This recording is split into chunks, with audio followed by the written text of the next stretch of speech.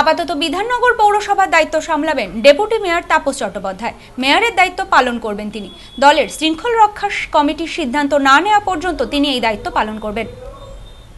আপাতত বিধাননগরের দায়িত্ব সামলাবেন deputy mayor Tapas Chattopadhyay. দলের শৃঙ্খলা রক্ষা কমিটিতে মেয়র সব্যসাচী দত্তের বিরুদ্ধে রিপোর্ট জমা পড়েছে। সেই সিদ্ধান্ত না হওয়া পর্যন্ত দায়িত্ব সামলাবেন ডেপুটি মেয়র। শনিবার মন্ত্রী ফিরাদ হাকিমের সাথে কাউন্সিলরদের বৈঠকের পর তৃণমূল দলের পক্ষ থেকে এই সিদ্ধান্ত নেওয়া হয়েছে। শুক্রবার বিদ্যুৎ ভবনে আইএনটিটিইউসির বিক্ষোভে নেতৃত্ব দেন বিধাননগরের মেয়র তথা তৃণমূল বিধায়ক সব্যসাচী দত্ত। বিদ্যুৎ মন্ত্রীকে নিশানা করেন তিনি, এমনকি দলকেও চ্যালেঞ্জ ছুড়ে দেন। সব্যসাচীর ভূমিকায় ক্ষুব্ধ দল। পরদিনই কাউন্সিলরদের সাথে বৈঠকে বসেন পুরমন্ত্রী ফিরাদ হাকিম।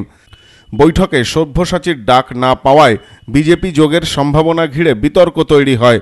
বৈঠক শেষে মন্ত্রী বলেন, কাউন্সিলরদের মতামত নিয়েছি, দলের সুপ্রিমোকে রিপোর্ট দেওয়া হবে। কেউ শৃঙ্খলা ভাঙলে ব্যবস্থা নেবে শৃঙ্খলা রক্ষা কমিটি।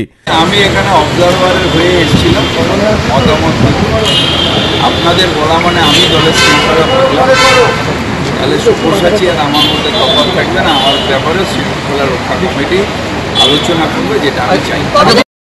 এ বিষয়ে কোনো মন্তব্য করতে চাননি সব্যসাচী। তিনি বলেন, দলের তরফ থেকে কোনো নির্দেশ আমাকে দেওয়া হয়নি।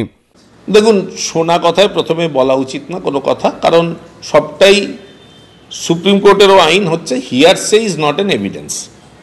আর দুই হচ্ছে, আমি দল বিরোধী কোনটা কি ব্যাপার আমি জানি না। প্রত্যেক মানুষের ব্যক্তিগত নিজস্ব কিছু কিছু ভূমিকা থাকে, সেটা আমি দলের একনিষ্ঠ কর্মী। দলের কোনো নেতৃত্ব যদি আমার সঙ্গে কথা বলেন, নিশ্চয়ই আমি কথা বলব। গোটা ঘটনার পর প্রতিক্রিয়া দিয়েছেন বিজেপি নেতা মুকুল রায়। মুকুল রায়ের মন্তব্যের পর রাজনৈতিক মহলে শুরু হয়েছে নতুন জল্পনা।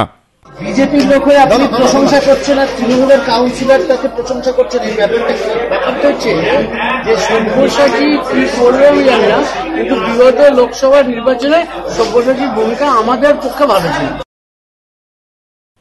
Bureau report, news no man's land, Bidhannagar.